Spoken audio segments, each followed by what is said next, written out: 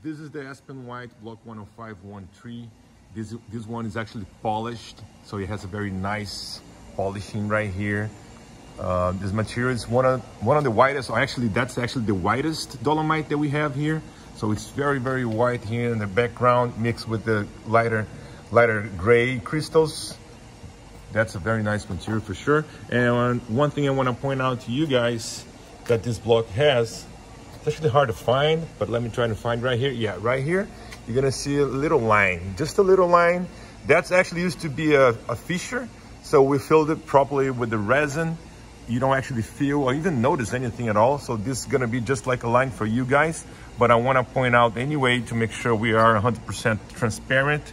So it's beautifully done, no problems at all. This material is also translucent. The entire slab is actually translucent. And this is actually hard dolomite. So it's actually scratch and stain resistant. You might etch a little bit. That's the only issue you might find with this material sometimes.